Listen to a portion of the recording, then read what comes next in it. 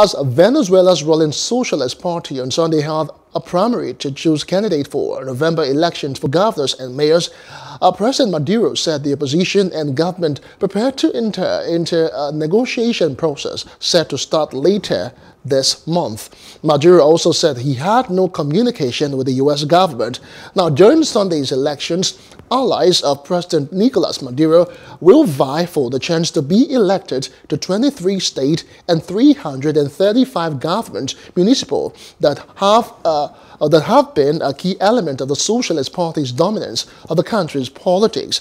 Now, the mainstream opposition boycotted presidential and parliamentary elections in 2018 and 2020, arguing they were rigged in favor of Maduro's ruling Socialist Party.